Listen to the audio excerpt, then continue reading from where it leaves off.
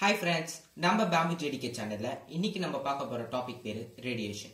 இத நம்ம புரிஞ்சிக்கிறதுக்காக இங்க ஒரு சிம்பிள் எக்ஸ்பெரிமெண்ட் பண்ண போறோம். இத நீங்க அடல்ட் சூப்பர்விஷனோட பண்ணுங்க. கீழ ஃபயர் கேட்ச் பண்ண கூடாத இன்சுலேட்டட் திங்க வைங்க. வாங்க பார்க்கலாம். ரேடியேஷன் அப்படிதான் என்னன்னா ஒரு இடத்துல இருந்து இன்னொரு இடத்துக்கு டிரான்ஸ்பர் ஆஃப் எனர்ஜி நடந்துச்சுன்னா எந்த வழியா அப்படின்னு பாத்தீங்கன்னா எலக்ட்ரோமேக்னெட்டிக் வேவ்ஸால அதை நம்ம ரேடியேஷன் அப்படின்னு சொல்லுவோம். இந்த உலகத்துல இருக்க எல்லா ஆப்ஜெக்ட்ஸுமே ரேடியேட் பண்ணும். அந்த ஆப்ஜெக்ட் 0 டிகிரி கெல்வின் மேல இருந்தாவே சில ஆப்ஜெக்ட் வந்து ரேடியேஷன் அப்சர்வ் பண்ணும், சிலது வந்து ரிஃப்ளெக்ட் பண்ணிடும். ரேடியேஷனை நம்ம சிம்பிளா புரிஞ்சுக்கிறதுக்காக இங்க ஒரு எக்ஸாம்பிள் சொல்றேன். இங்க இருந்து சன்னுக்கு எவ்வளவு கிலோமீட்டர் டிஸ்டன்ஸ் இருக்கு, ஆனா அங்கிருந்து வரக்கூட ஹீட்டை நம்ம இங்க ஃபீல் பண்றோம். எதனால அப்படின்னு பாத்தீங்கன்னா ரேடியேஷனால தான். இங்க நம்ம பண்ண போற எக்ஸ்பெரிமெண்டால ரேடியேஷன் பத்தி நம்மளுக்கு ஒரு கிளியர் ஆகும். எந்த கலர் நிறைய ரேடியேஷன் அப்சர்வ் பண்ணுது அப்படின்றத பத்தியே பார்க்க போறோம். இந்த இடத்துல ஒரு ஷைனி மெட்டல்ல நான் ஒரு கேண்டில் வேக்ஸ் மூலியமா காயினை ஸ்டிக் பண்ணிருக்கேன். அது நீங்க இங்க பார்க்கலாம். ரெண்டு மெட்டல்லையுமே சேம் அமௌண்ட் ஆஃப் வேக்ஸ் வச்சு தான் ஸ்டிக் பண்ணிருக்கேன். இப்போ நம்ம இந்த கேண்டில் லைட் பண்ணி எந்த மெட்டல் வந்து நிறைய ரேடியேஷன் அப்சர்வ் பண்றதுன்னு பார்க்கலாம். இந்த ரெண்டு ஆப்ஜெக்ட்மே ரேடியேட் பண்ணிட்டு தான் இருக்கு. ஆனா அது ரொம்ப மைன்யூட் பார்ட்டிகல்ஸ் பிளஸ் அவ்வளவு டெம்பரேச்சர் நம்மளுக்கு நம்ம அப்சர்வ் பண்ற அளவுக்கு டெம்பரேச்சர் கிடையாது. சோ அதை நம்ம புரிஞ்சுக்கிறதுக்காக இங்க ஹீட் எனர்ஜி, ஹீட் கூட ஒரு ஃபார்ம் ஆஃப் எனர்ஜி தான். சோ அது மூலியமா நம்ம ரேடியேஷனை புரிஞ்சுக்கலாம். வாங்க நம்ம இதை எப்படி செட் பண்றதுன்னு பார்க்கலாம்.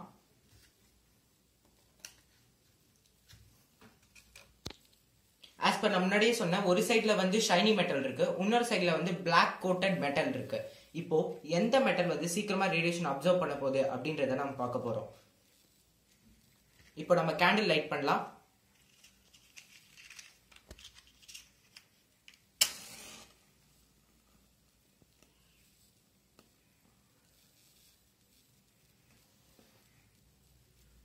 இப்போ நம்ம கேண்டில் லைட் பண்ணியாச்சு.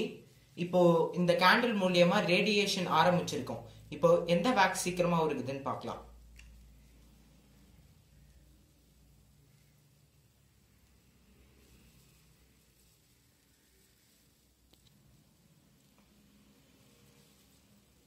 இப்ப லைட் பண்ணி 6 மினிட்ஸ் ஆகுது. நல்லா ரேடியேஷன் கிளம்பிருக்கும். இந்த மெட்டலும் நல்லா ஹீட் ஆயிடுச்சு. இப்போ ரெண்டு பக்கமா காயின் வந்து இந்த பக்கம் ஸ்டிக் பண்ணிருக்கோம். இப்போ இங்க வேக்ஸ் உருக்கி எந்த காயின் வருது அப்படின்றத பார்க்கலாம் நம்ம லைவா. லைட் பண்ணி 8 மினிட்ஸ் ஆகுது. ரெண்டு பக்கத்துல இருந்து உருக ஆரம்பிச்சிருக்கு. இங்க பாக்கலாம் நீங்க லைட்டா ஷைனி மெட்டல்ல இருந்து லைட்டா வேக்ஸ் ஓய்வு இருக்கு, பிளாக் மெட்டல்ல இருந்து லைட்டா வேக்ஸ் ஓய்வு இருக்கு. இப்போ எந்த விழுது அப்படின்னு பார்க்கலாம். இப்போ பிளாக் கலர் சர்ஃபேஸ் உள்ள மெட்டல்ல அட்டாச் பண்ணி இந்த காயின் வந்து விழுந்திருக்கு. இது மூலமா நம்மளுக்கு என்ன தெரியுதுன்னா பிளாக் கலர் சர்ஃபேஸ் உடைய ஆப்ஜெக்ட்ஸ் வந்து நிறைய ரேடியேஷன் அப்சர்வ் ஆகுது அப்படிங்கிறது தான் இல்லைன்னு தெரியுது. ஷைனி மெட்டல்ல பாருங்க வேக்ஸ் உருக்கிட்டு தான் இருக்கு, ஆனா பிளாக் மெட்டல் மாதிரி ரேடியேஷன் அப்சர்வ் பண்ணல அப்படிங்கிறது இந்த எக்ஸ்பெரிமெண்ட் வழியா தெரியுது. ஒன்ஸ் மோர் சொல்றேன், இந்த எக்ஸ்பெரிமெண்ட் வழியா நம்ம என்ன தெரிஞ்சுக்கிட்டோம் அப்படின்னா ஷைனி சர்ஃபேஸ் உடைய மெட்டல் நிறைய ரேடியேஷன் அப்சர்வ் பண்ணல, பிளாக் கலர் சர்ஃபேஸ் உடைய மெட்டல் தான் நிறைய ரேடியேஷன் அப்சர்வ் பண்ணுது அப்படிங்கிறத தெரிஞ்சுக்கிட்டோம். ரேடியேஷன் அதை நான் இன்னொரு தடவை ரீகேப் கொடுக்குறேன். ரேடியேஷன் அப்படிதான் என்னன்னா ஒரு இடத்துல இருந்து இன்னொரு இடத்துக்கு எனர்ஜி போச்சுன்னா எந்த வழியா அப்படின்னு பாத்தீங்கன்னா எலக்ட்ரோமேக்னெட்டிக் வேவ்ஸால அப்படின்னு சொல்ல போனா அதை ரேடியேஷன் அப்படின்னு சொல்லுவோம். ரேடியேஷன் இன் டெய்லி லைஃப் அப்படின்னு நீங்க பாத்தீங்கன்னா சம்மர் சீசன்ல நம்ம ஒயிட் கலர் ட்ரெஸ் தான் போடணும். ஏன்னா ஒயிட் கலர்ஸ் வந்து ரேடியேஷனை ரிஃப்ளெக்ட் பண்ணிட்டோம் தவிர அப்சர்வ் பண்ணாது. பிளாக் கலர்ல தான் நம்ம குக்கிங் வெசல்ஸ் வாங்கணும், ஏன்னா அது வந்து ரேடியேஷனை நல்லா அப்சர்வ் பண்ணும். நீங்க ஒரு சின்ன எக்ஸாம்பிள் ரேடியேஷன் தடுக்கிறதுக்கு அப்படின்னு பாத்தீங்கன்னா ஏரோப்ளைன்ல வந்து எல்லாமே ஒயிட் கலர்ல இருக்கும். மோஸ்டா விங்ஸ்ல தான் பெயிண்ட் அடிப்பாங்களே தவிர சென்டர் பார்ட்ல பெயிண்ட் அடிக்க மாட்டாங்க. ஏன் அப்படின்னு பாத்தீங்கன்னா ரேடியேஷன் அப்சர்வ் பண்ணக்கூடாது அப்படிங்கிறதுக்கு தான். ஒன் ஆஃப் த ரீசன் வந்து ரேடியேஷன் அப்சர்வ் பண்ணக்கூடாது.